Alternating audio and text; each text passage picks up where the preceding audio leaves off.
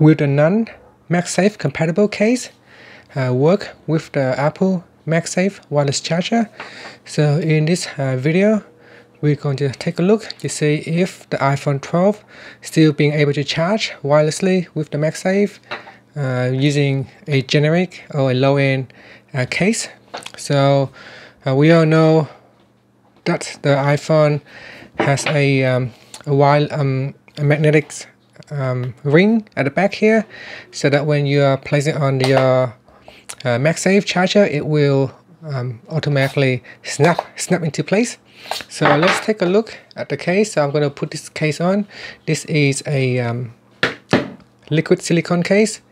It is relatively thin, but not very thin. It's kind of like in the middle between very thin and very thick. So I'm going to place it on, and then we're going to take a look.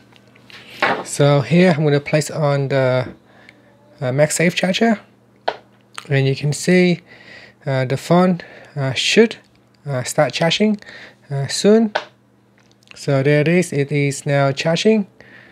So you have to place it at the right place because there is no magnetic on this generic case. So when you are putting it against the charger, sometimes it might not line up correctly. So you want to make sure you're placing your charger somewhere in the middle, so that way you can have your phone charge even with a case on that is not compatible.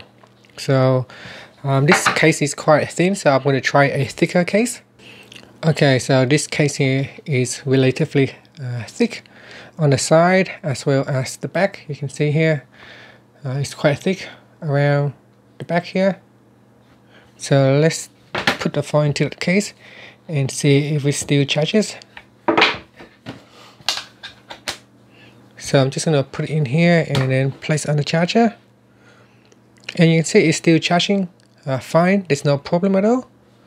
So I'm going to try another case again. Okay, this case is really thick. As you can see, they're quite big and quite thick, but the back here actually is quite thin. So what really matters is the back of the phone. It doesn't really matter if the side or the top is really bulky or big.